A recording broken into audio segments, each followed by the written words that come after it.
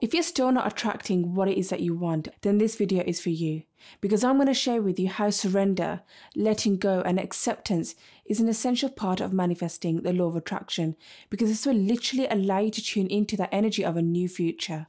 Now first, let's understand that our ego needs to surrender first. Our ego needs to let go, because our ego likes to be in the driver's seat, for example, acting out of fear when things aren't in control, or you associate your ego with your identity.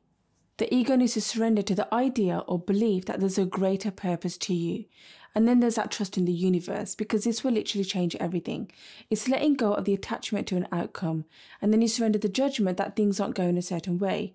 Now, this isn't you giving up and putting your hands up. No, this is you letting go of the attachment, surrendering your emotional attachment to certain things and elements. Instead, you hold the belief that there is a possibility of something greater happening, knowing that although you can't see it, your higher self is guiding you. And this is how you open yourself up to receiving. And the way to understand this is through the perspective of quantum physics, because it requires you to understand, to surrender to the belief that there are infinite number of parallel realities that exist out there and are available to you. For example, the one that you're being and living right now. And then there's another one on the opposite end of the spectrum. And all these are available to you. For example, a new job, better health, new relationship, new opportunities, a problem being resolved for you. You can attract them into your timeline, into your current reality, by bringing your focus and your attention to the now moment. Now you might think, well, I can just imagine and my future will happen.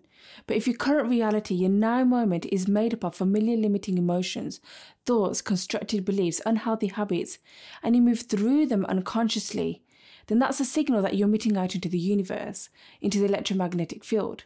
Because remember, everything is energy and frequency, and if you're not aware of the now moment, you're unable to draw new experiences into your now, into your current reality.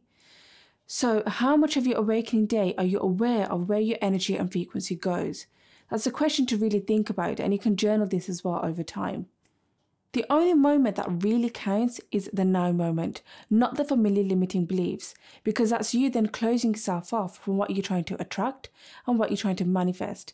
But in the moment that you then surrender, the moment that you let go and trust that there's a greater purpose to you, that's when you change your signal and you attract like for like. That's you then closing that gap. So how do you get there? You do this when you bring your focus into the now through the process of acceptance, accepting where you are in the moment, and by becoming present. You relax into that present moment. You forget about yesterday.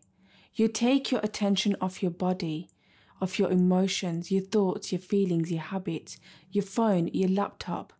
Because if that's what you're focused on, that's where your attention is, that's where your energy goes. Now let me give you an example. After I graduated, I desperately looked for a teaching job, but I couldn't find one. So I settled for a teaching assistant job at a school. But every time I was there, I was never satisfied. I always thought, well, if I had that other job, then I'd be happier. And I was constantly worried about what people might think of me. And I was worried about their judgment and my self-worth. But I was just never satisfied, and I just didn't want to be there. So that was my ego attached to the outcome, and my ego needed to be in check and in balance. So as I was never really present in the moment, I wasn't able to attract from my heart the ideal job. I needed to surrender, accept where I was, feel in the moment, let go of those limiting beliefs and really focus on how great my life actually was. And that was actually lucky to have a job. And that is the process of accepting where you are in the moment and by becoming present. And when I did that, I noted my worthiness of having that job, and I was satisfied. I was no longer in a state of lack. My emotional state changed. And as a vibrational being, I attracted the right job, and the right job came along without me even trying. And that's the key thing. Now, that wasn't me giving up, but that was me aligning myself up vibrationally, but not continually living in the past by those limiting beliefs. And when you do that, you open yourself up to those infinite number of parallel realities that exist out there and that are ready for you to attract and bring forward into your current timeline. Now, don't get me wrong, I still went through struggles, dark moments and crises and all those difficult periods, because that's part of the human experience that you came here to have. But through the power of awareness, through acceptance and through understanding the now moment and how valuable that is, you can change your life, you can shift realities. So when you change your vibration, this is you accepting yourself as whole. seeing things from a higher and different perspective. And by being in the present moment, you're not only changing now, but the tomorrow and the day after that as well. And you tune into all those infinite possibilities that exist out there in the electromagnetic field that are waiting to match your vibration. So when you surrender and you release and you let go of that control, that there's a deeper level to you. So this is how surrender and letting go works with the law of attraction, because a quantum field responds to not what you want, but to who you are being in the moment. Now, in any given moment, you have the power of choice to choose your inner state of being, because from there you get to choose how you then relate to people, the external world, for instance, the family or whatever's around you, because from there you get to choose how you then want to come into alignment with the infinite possibilities that exist out there. For example, better health, inner healing, bigger house, whatever that may be for you. Because in the power of choice, you consciously create an event that's right for you. So when you surrender and you come into the now moment, you're actively choosing to disinvest your energy out of the predictable known future. You consciously choose to release that. You take action from your higher self, your higher vibe nature, and you're dissipating it. And you make the choice in the now. That's how you make room for the unknown, because you're no longer firing out from the same old brain signals that are repeating the same old patterns, the same old familiar limiting beliefs, habits, unhealthy internal dialogue. Now, it's important to understand that for surrendering and letting go to work with the law of attraction, it takes time and patience. But if you do feel resistance, don't label it. Instead, observe it and identify if there are any blocks that are coming up. Because if there are often deep-rooted causes for that. And often sometimes there's healing that needs to be done. And if that's what you need, then that's okay. Just accept it. That's part of the process. Allow that energy to move through you, but don't resist it. And through awareness, you'll start to see your life shifting again, changing, circumstances changing around you, new opportunities lining up for you, and you'll start to feel lighter and better because you are letting the contrast serve you. You're not putting up a wall or creating a resistance. You're letting it serve you, because remember, nothing lasts forever. And keeping a journal or a diary during this process actually really helps. It helps you to identify those blocks so then you can do something about it. Now, before I move on, let me just give you another example of resistance, because I see this quite often. And it's when you've created a particular image or created this fixed idea in your mind that you need to control something, or your manifestation has to go a certain way. And that usually happens because you haven't really surrendered, because your ego is still in the driver's seat, because it's attached to that emotional outcome. In the awareness of now, you make that powerful choice, the choice to slow down that momentum of resistance. And you do this by changing the direction of your thought. And it takes practice. So then you tell yourself, okay, well, this just happened. I invited it in. There's a lesson that needs to be learned. And this is something that I need to release and work through. And over time, you'll forgive. You'll move forward. And you will let that contrast serve you. Because if you don't, you're then repeating the same cycle of resistance. And the more you do this, the easier it will get.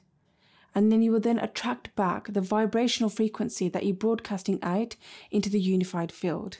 So our inner state of being is the most important thing, because we create our future from that present moment of now. This is where new energy is available.